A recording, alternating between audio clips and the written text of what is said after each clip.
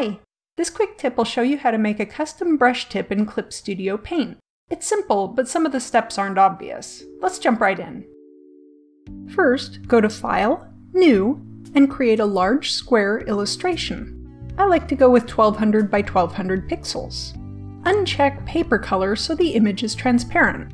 Set the basic expression color to gray. Hit OK.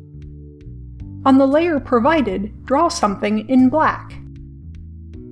Go to Edit, Register Material, Image.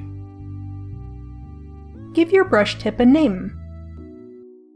Make sure you check the Use for Brush Tip Shape box.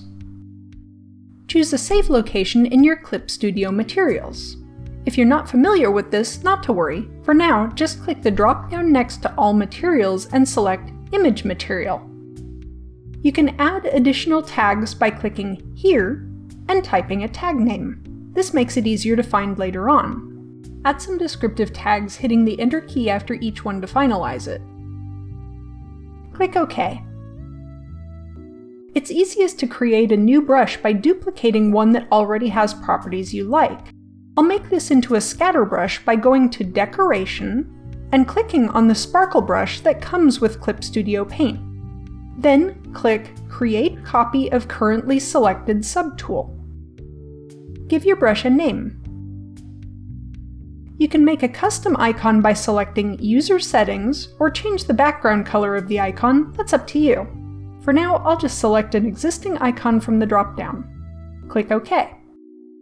In the Tool Property panel, click this wrench icon in the bottom right corner to open the Subtool Detail palette. Click Brush Tip. Make sure the tip shape is set to Material instead of Circle.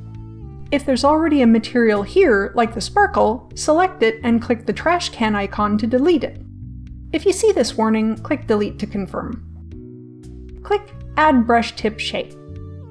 In the search box, start typing the name you gave your brush tip, or any of the search tags you added to it.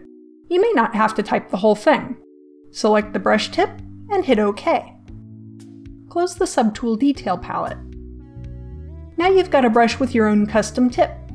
You can adjust all the settings as you like. I'll cover them more in future videos. Your new brush is also set up to paint with whatever color you choose in the color picker. That's it for this quick tip. This is the first in a series I'm doing on Clip Studio Paint brushes to dive a little deeper. Let me know what you'd like to see me cover.